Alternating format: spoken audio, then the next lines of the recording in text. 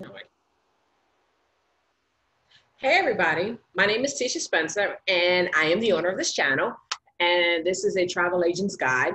Now the purpose of this whole channel that I have is really just to educate travel agents or those who want to become travel agents. This is not strictly just for people who are agents, but maybe people thinking about agents, and also to educate the community at large what travel agents do and things of that nature. So today's conversation is really going to be about it's an update because I've been with this particular host agency now going on about almost 4.5 years, and I really thought I should come back after my video I did about 2 years ago about why I joined a host agency versus starting my own, and also give you some tips as to things you should be asking before you join a host agency. Now I want you to understand, a lot of people have looked at different agencies and whether they want to be a retail agent or whether they want to work from home type situation. I have personally never been an agent that worked in a retail spot. I've always been a home-based travel agent, and I just did my work wherever I had Wi-Fi, and it was great for me because I had a job, I had activities, I had friends, and I could travel and work my business anywhere. Now, some people don't believe in what they call the MLM agents because they believe that, they're just here to go ahead and just earn income. But I want you to understand that not every host agency is an MLM, and not every host agency that works with a network marketing company is also a network marketing company. I can tell you, for me, the company that I am with is a host agency that works with a marketing company to grow their company, kind of like how corporations will get third party human resource departments to go out there and take care of all their hiring and things of that nature. So we're just going to jump right into why you'd want to start out as a host agent first. If you are brand new to the whole travel industry, you've never had a travel business before, starting with a host agency is really great because it'll allow you the ability to learn the things you need to know in order to be successful and just travel alone. We're not even talking about the day-to-day things that a regular business needs to do. We're just talking about the regular things you need to do as a travel agent. Now, thousands of agents definitely use host agencies to help them with the day-to-day needs of travel. And, each host provides different offerings to their advisors. Now, I can only really speak about the one that I'm with now versus a lot of the other ones out there because I've never really worked with the majority of them, except maybe one, but they've changed a lot since I used to work with them. So any information I had from almost 10 years ago is probably not accurate. Now, I do recommend starting out with a host agency just because, if you're new to the business, finding the right one is going to be, it's going to be a real involved process. You know what I mean? So I do recommend having a host agency, but I don't recommend just jumping up and joining with everyone that, sends you the best email, or you see the best ad or the flashiest ad. You want to go ahead and, ask some questions, things you should be asking yourself. Like some of the things you should be asking is basically how much research should you do before selecting one? Now, I want to understand that, host agency research is probably one of the most time consuming tasks you'll undertake.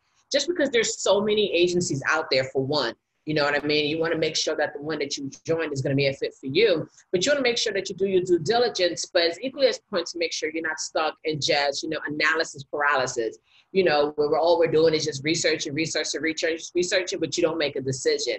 You know what I mean? Now, when I made my decision to move over here, I did have some questions. I was nervous, but I was going off of the strength of one of my leadership from the previous organization that I was with.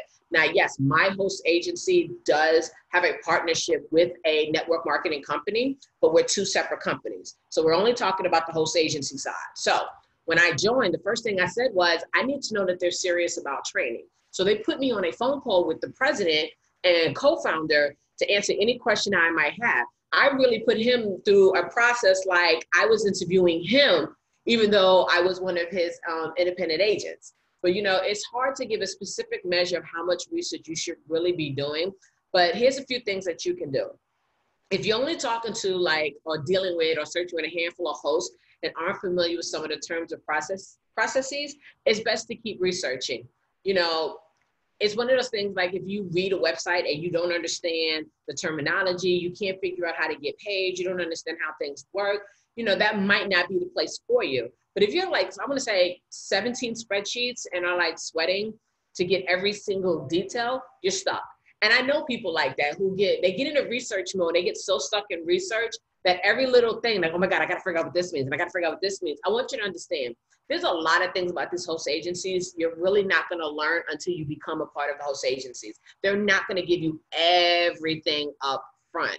What I suggest is, narrow down 3 to 5 companies that really strike you, that really interest you and things of that nature, and start, doing some research. Now, for certain companies, a lot of companies now, they have somebody who basically, quote unquote, can recruit you, a sponsor. It doesn't matter where you are. There could be a possibility that you will be signing up under somebody who is there to help guide you towards your success. Now, I truly believe you have an option to join under anybody you want to, because this is going out to all agents, whether you are going to join under a host agency where you have a sponsor, or whether you go out there host agency and you're completely by yourself, and you rely on the company to do your training. You want to make sure that you're going to get that training, and whoever you decide to partner with is somebody that is going to be there to educate you, has the training, and has been where you're trying to go. Now, you want to make sure that the culture is really important for me, because you want to make sure that the culture of the company is someplace that you would want to be. Just like with going for a regular job, you go for an interview, you go to the offices, and you're just like, wow, these offices are not really kept up. Everybody looks sad. It's really dark. You start to think, is this the environment I want to kind of be in? Now, with a host agency, especially since most of it is done online, it really is hard sometimes to tell the culture, but they'll have most of them have tons of videos and different things that you can see. They have stuff on Facebook, social media. You can talk to other agents who are inside of the organization and really ask those hard-hitting questions. Now, another question that, a lot of people don't understand is that, whether or not there are different host agencies, and how do you know which one is right for you? Now, I want you to understand one thing that all agencies have in common is that they have an agent network with their accreditation number. So like the host agency I'm with, they have their own IATA number, their own CLIA number, et cetera, that we use. Now, we do pay a monthly expense in order to be able to utilize their numbers. And that's about where the similarities kind of end. Hosts come in all different flavors. You could be a franchise host where you kind of buy your own agency, and I've seen those prices as high as $13,000. You have boutique hosts, which are really small and intimate, and you may work from home or you may work in a retail office, but it's really small and very specific. You have hosts that have different tech and marketing stacks, which is what we have. We have a lot of marketing and techniques and technical ways, not like technical, like computer technical, but like techie, like online and apps and things like that that you can use. You want to make sure that you want to align with a company that's going to meet with your personal expectations of where you want to be. Now, things you should know, well, I wouldn't say things you should know, questions that you should really ask yourself or know about yourself as an agent before coming to host. The thing is that you have to think about, what you need as an agency. So like, what do you need from your host agency? For some people, it's going to be training. I want to have, tons of free training available to me. Some people are more concerned with how many fam trips or discounts can I get, which I'm be honest with you, is not something to really go by, because a lot of those you have to earn them and they're not just given to you. Some people go by, how long has the company been involved? How long has the company been here? Has it always been a home-based agency, or did it start out as a retail and then they just branched out? Are they debt-free? Do they have investors they have to go back to? What kind of awards are they winning? Things of that kind of nature, but it all kind of depends on you. Some people even more concerned about, like, what is my commission cut? Am I making good amount of money or a little better amount of money? What's the commission with the suppliers? Can I figure that out? But the best thing to do is just write it down. Make a list, prioritize, and then figure out the top 5 things that are most important to you. And then figure out which of the things on your list is really a deal breaker. And we all have different things that will make it a deal breaker or not in order for you to join a certain specific host agency. You might like agency 1, but they want to charge you $50 extra a month just to get training, where agency 2 will charge you, $0 to get the same free training. Knowing those things can help direct your conversation with the representatives of the host agency to try to figure out which one is best for you. And honestly, there's truly no wrong decision. It's really about what's going to work for you and to make sure that you're happy as a future agent. Now, There are definitely a lot of things online that's going to list host agencies, top 10 agencies and stuff like that. But I want you to understand there's host agencies that are not even listed on there, that are not even counted for, you know. So sometimes I don't agree with those lists because they leave off a lot of agencies, and some, not all, but some of those websites I discovered are basically the hosts submitted to be on those lists. It wasn't a real rating. It was more of like a submission type thing. You know, so you want to make sure that you look at things like that. Some of the things people look at is whether or not E&O insurance is included for the agents. Now for us, it's included for us, and we're allowed to, if we want to go ahead and get more if we choose, but we don't have to get stuff like that. Now, some people say, well, what if I join, you know, a host agency, I started working with them, you know what? I don't like it. And that's okay. But that's something you really should look at in the beginning to find out, because some agencies have it set up where, you know, once you get started, you have 3 days to figure out if this is what you want to do, it'll refund you. My agency does 30 days. Some agencies don't do anything. But it is okay if you join an agency and you don't like it. I joined several agencies before I got to this one, and it was different things for a lot of them why I chose not to stay with those companies. And it's okay. Don't let anybody belittle you to say that this is not the agency for me. This is not what I thought it was going to be. But just understand that you do need to give it some time to really test it out to figure out if this is something that you want to do. So, you know, when you sign up with a host agency, make sure you read through the contract so you understand what happens to your bookings and outstanding commissions if you decide to leave. Some agencies will allow the bookings to be released. Now, I'll tell you my story. When I was with an agency and I switched over to another one, I had bookings. I had to get my first host agency that I originally booked with to agree to release those bookings into the hands of my new host agency so I can get paid. And I'm not going to say it was easy, but that's all I had to do. Now, some will help you transfer bookings, and others requires the bookings to stay with them. But I'll be honest with you, what's more important, a couple of $100 or your happiness? You know what I mean? Some people, what they'll do is they'll stay with the original host agency until commissions are paid while currently working in the new host agency. Some people choose to do that, but it's kind of up to you on what you should do. But in the end, a host agent can't have a non-compete with you. And in the spirit of being an independent contractor, you should be able to leave whenever you feel like it's not a good fit for you anymore. And I really don't know of any agency that sits there and says that, you know, if you leave us, you can't join another agency for X amount of years. Now, here's the next question. And I hear this a lot when I'm talking to people who are thinking about becoming, you know, an independent agent versus, you know, going at it alone. You know, if you want to go at it alone, you want to think about your exit plan. Now, some people go at it alone after they've been in a host agency for a while, which I think is the best option to go with. Because when you join a host agency, you have the support of the agency, the teams around you, and so much more. So you can learn the inner workings of how to do the commissions, how to get paid, how to do the booking. And then you get that experience that you need. And when you choose to go ahead and break ties with the host agency and go straight, you want to make sure that you need to familiarize yourself with what happens to commissions and bookings when you leave, you know, will strongly influence your exit plan.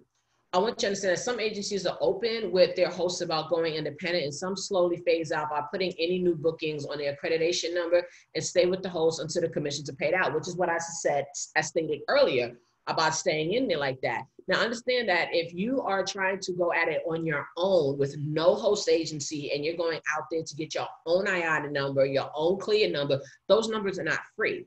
And the commission rates tend to start at about 5%.